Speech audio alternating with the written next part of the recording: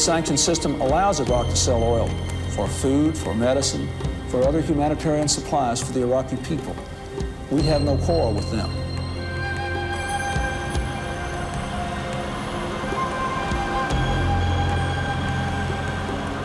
But without the sanctions, we would see the oil for food program become oil for tanks.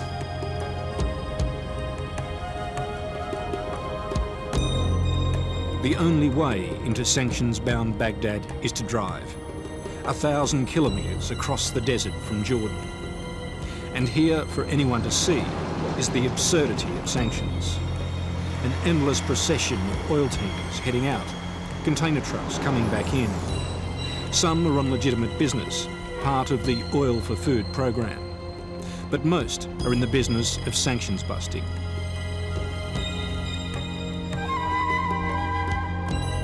United Nations sanctions inspectors check only one truck in 20 at the Jordanian frontier.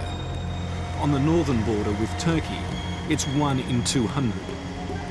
All of this under the benevolent eye of the United Nations Security Council. We know it. We know that the borders are porous. We know that goods are entering the country over which we have no control. We don't know the content of the consignments that come in. So this is a really, I can use no other word, it's hypocrisy.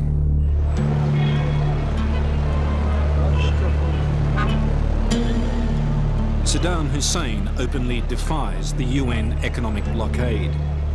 This year he will smuggle an estimated $1 billion worth of oil out of Iraq.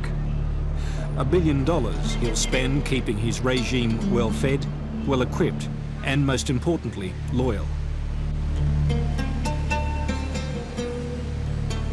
The regime is in power. There has been hardly any cabinet change over the years. It's the same team year after year that stays firmly in the saddle. And 23 million people have fallen off that saddle.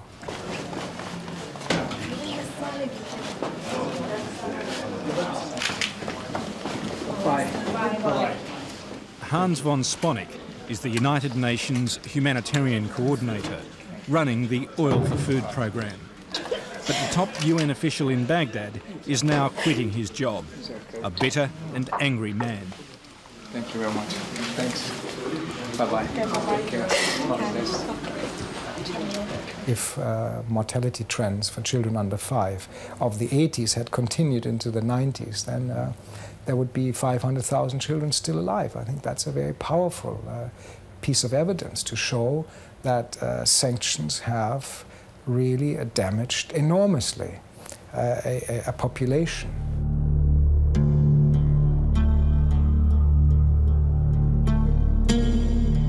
The West's ultimatum to Saddam is clear. Give up your missiles and chemicals, the so-called weapons of mass destruction, and sanctions will be lifted. Saddam refuses to comply. The US and Britain won't let the UN back down, and an estimated 500,000 young children have died from a lack of food and medicine.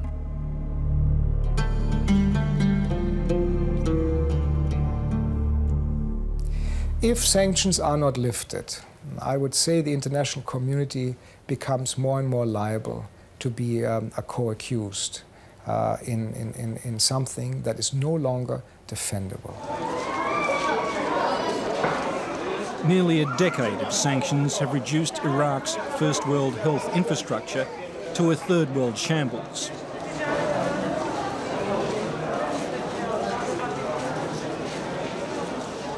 Doctors are forced to watch increasing numbers of children die from chest infections and other simple, treatable illnesses.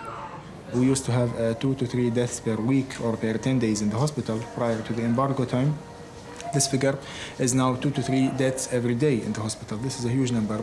And every now and then you can hear some families that are crying that have lost their children. In theory, medicine is exempt from the blockade, but the UN Sanctions Review Committee often deems medical supplies to be dual use, meaning they could be of benefit to Iraq's military. At various times, syringes, even bed linen has been banned. They are delicate babies. They need special care. There's still no chlorine for the heavily polluted water supply. Chlorine could be used in chemical weapons. And no spares for technical equipment, including incubators, as the parts could be cannibalised for weapons research. The central oxygen sometimes in the hospital will be cut and will not be present because it needs to be brought from a certain factory, and sometimes it is not functioning the factory and they will not supply us with oxygen.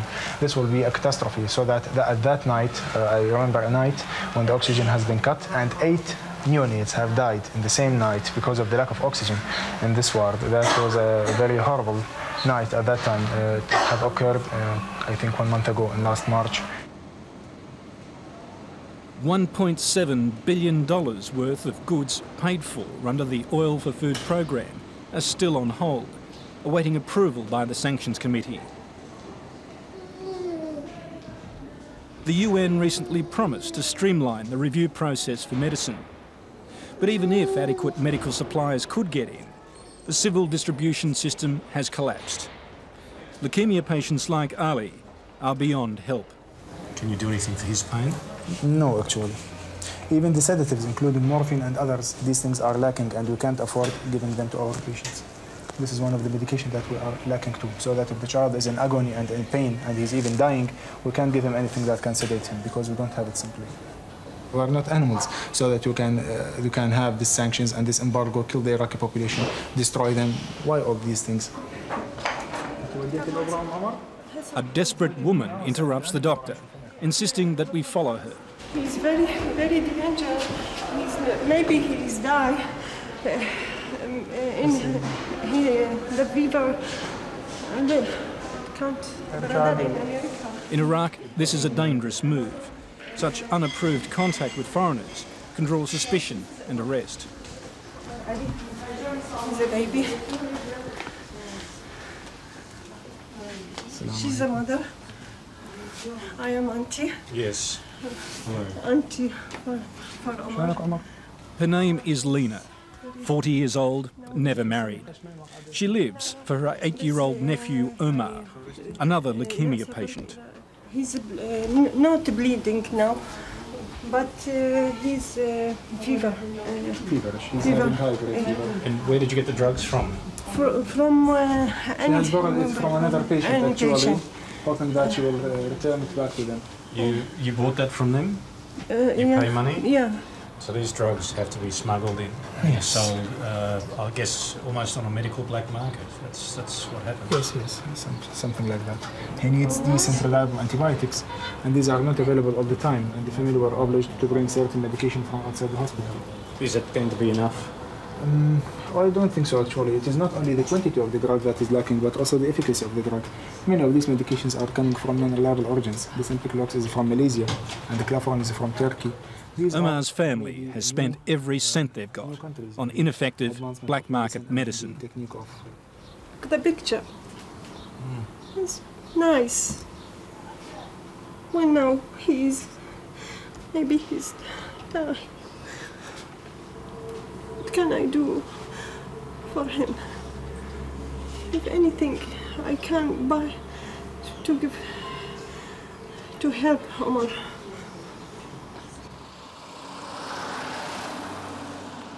Lena insists on taking us home to meet the rest of the family. 5 brothers, their wives and children, now forced to live under the one roof. His father. Omar's father, Ali, too distraught to visit his son in hospital, greets us at the gate. They were part of Iraq's large middle class, well-educated, well-paid, well-travelled. Now they're destitute. Hello?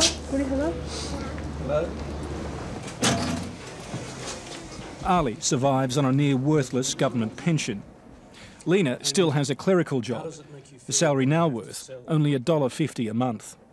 Not nearly enough for Omar's medication. You're going to sell all the lounge and chairs and tables? Because they give money, good money when you buy it. How much do you think you'd get for all of this? Maybe 300. 300? It's going to let me 300,000 dinar. All. For everything? Dining room table? With the carpet. And the carpets? So there'll be nothing left in this room? Okay. That's life, Omar. Our unannounced visit attracts friends and neighbours, including Riche, a British-trained engineer. They used to live a reasonable life. They could change their car every 3 years or 2 years. They could go on holidays outside of Iraq. Now they're taking that $3 a month or $2 a month, US dollars. What can they buy? A 1 pound or 1 kilogram of meat costs $1. Lena says Sanctions claimed the life of her mother, who died in this very room because there was no medicine to treat her after a stroke. She died with my hand in here.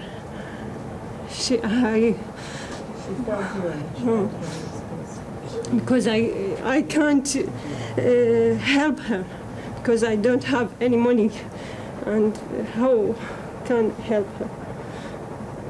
And she's died. And then Omar, his disease, what can I do? He's a symbol. For us, in this district, he's a symbol. He's our son. He's not just Ahmed's nephew or his father's son. He's our son. This can happen to any of our children.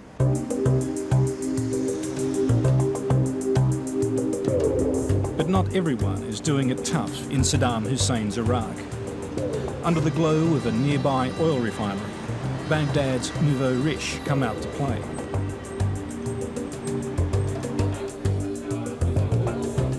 Saddam's favoured cronies who take their cut from his lucrative smuggling operations.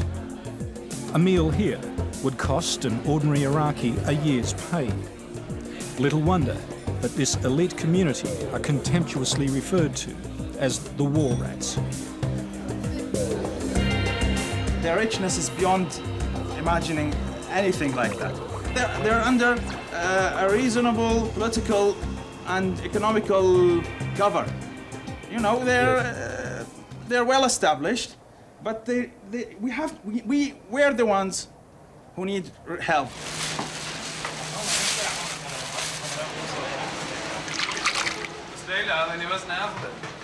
Before the Gulf War, Iraq imported 70% of its food. After the economic blockade was imposed, it took 5 long years of sanctions-induced near starvation before Saddam finally agreed to the UN Oil for Food programme. There are now 49,000 of these ration points across the country. UN aid workers say it's a good idea that simply doesn't go far enough. A drip feed that can't save everyone. In terms of actual figures, we estimate that at least 500,000 children under 5 have died, who ordinarily would not have died if the decline in mortality that was prevalent in the 80s has continued right through the 90s. So basically we're talking about 500,000 excess deaths at least amongst children under 5. Clearly, these are 500,000 children whose right to survival was not protected. So it's just unacceptable, that's all I can say. Down in Saddam City, Baghdad's grandly named slum, 1.5 million people eke out a miserable existence. Here, the collapse of infrastructure has been total.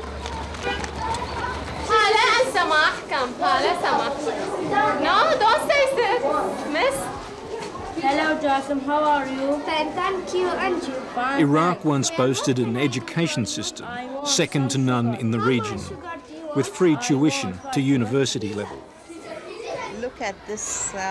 These days, persisting with schooling can be fatal. You see, this is where these are the sort of toilet and Sanitation. Can you just see this? A total clogging of the sewerage system. No facilities for children. No water, drinking water. Cholera has re-emerged as a problem. Last summer there was a major public health crisis in terms of cholera. Polio has re-emerged in the country. Last year there were 72 cases, confirmed cases of polio.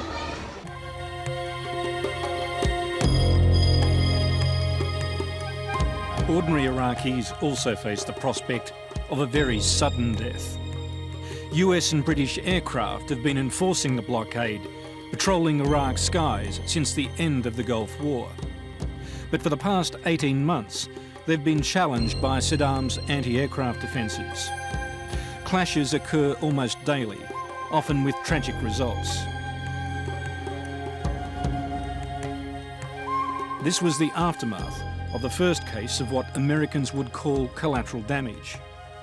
In January last year, a misguided US missile hit a suburb in the southern city of Basra, killing 6, wounding 60.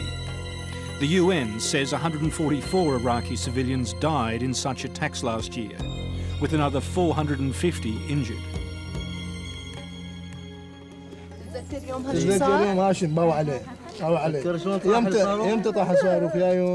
Today, it's not hard to find survivors of the Basra bombing. What is her name? It's Fatima. Away from the crowd, a young boy named Ali guides us through the streets, past the broken sewers and filth, to where his family was relocated after the attack. This is your mother? 3 of his sisters died when their house took a direct hit from a US bomb. Any photos? Ali's mother can barely bring herself to talk about it. Hi, Sanctions. This is the 2.5-year-old. Hi, Chibia. This is another picture of the older one. And the other one, they didn't have any pictures of her yet, the baby.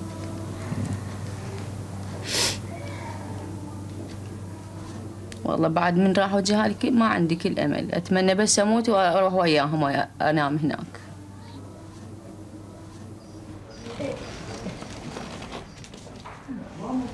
But for this family, there is one glimmer of hope.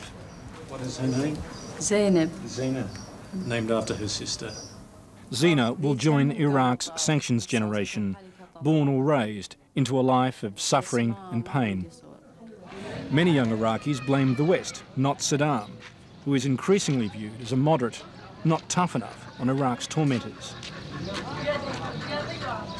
If sanctions are not lifted, every day that passes enhances the chances that we are creating an anti-Western group of people there who are tomorrow's political leaders, tomorrow's decision makers. Is that what we want?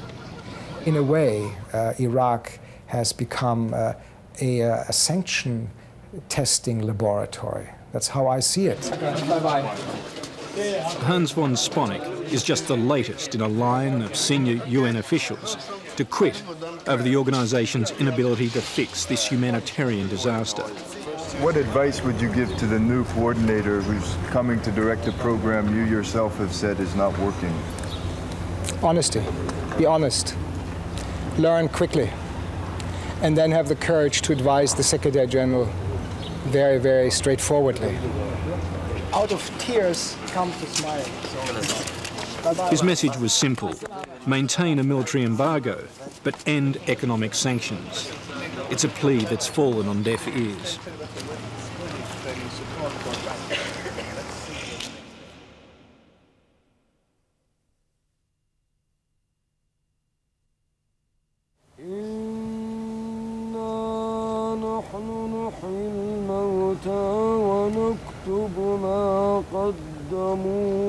Omar has also departed. He died a week after we first encountered Lena at the hospital.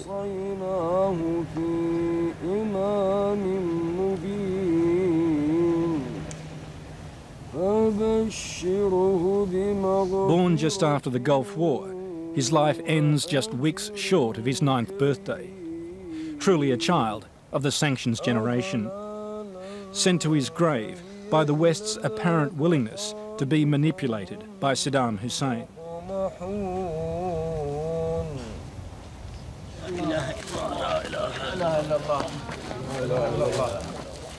By chance, we finally discover why the authorities were so nervous by our filming this family. Omar's father is a retired intelligence officer, abandoned in his hour of need by a regime he once staunchly defended.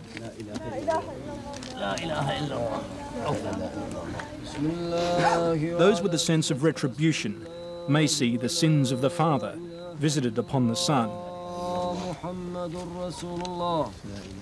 In Iraq, the sins of a dictator have been inflicted upon an entire nation.